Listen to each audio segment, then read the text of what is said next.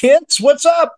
Hi, kids. I love real books. They don't look real, Tony. Those are real books. They're not real books, I'll tell No, you. they're not real books. A $15 backdrop off of Amazon. It's I like It's it. a backdrop. it's a Congratulations. virtual world we live in, as Madonna would sing. Yeah. Congratulations on the show. I mean, what was it like for both of you? And I'll start with Lennon. Getting the phone call that you're getting the band back together, that the show was, picked up by Stars. Yeah. I mean, we had already finished filming the season when we found that out. So we got the call that we were going to season 2. Obviously, we were over the moon because these are some of my favorite people in the whole world. And I thought season 1 knocked it out of the park. And I wanted to know more and I wanted to get to play with them. And so we had shot all of season 1 when we got canceled. And then less than a month later, Stars to the rescue. We were thrilled. We were thrilled beyond belief because for a moment, it didn't look so great. So we're so excited for everyone to be able to see all the hard work that everyone did. Jessica, how about you? I was not surprised at all. We got picked up for season 2. I was very surprised with 1 week left in shooting of season 2 that we were being taken off a different streamer.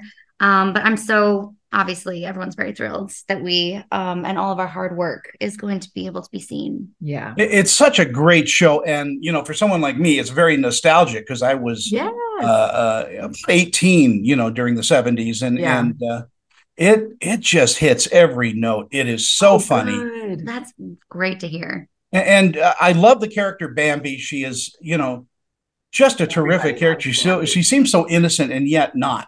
No, she's incredibly smart. Yeah, you see her speaking Spanish and like rattling off science facts. Yeah, she has lived very hard. She takes it all in. She's a sponge. She grew up on the streets. She survived cults. She's lived very hard, I would say. And Lennon, your character, Shelley, tell me a little bit about her.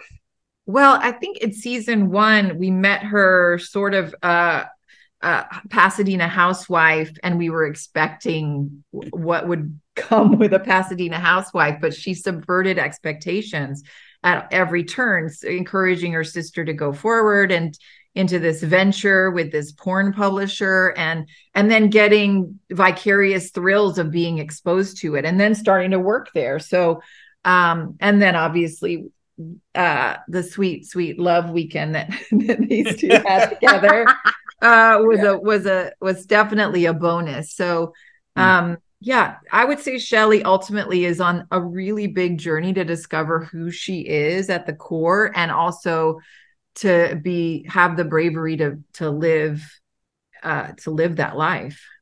These interviews are much too short because I love hearing about your characters and the development.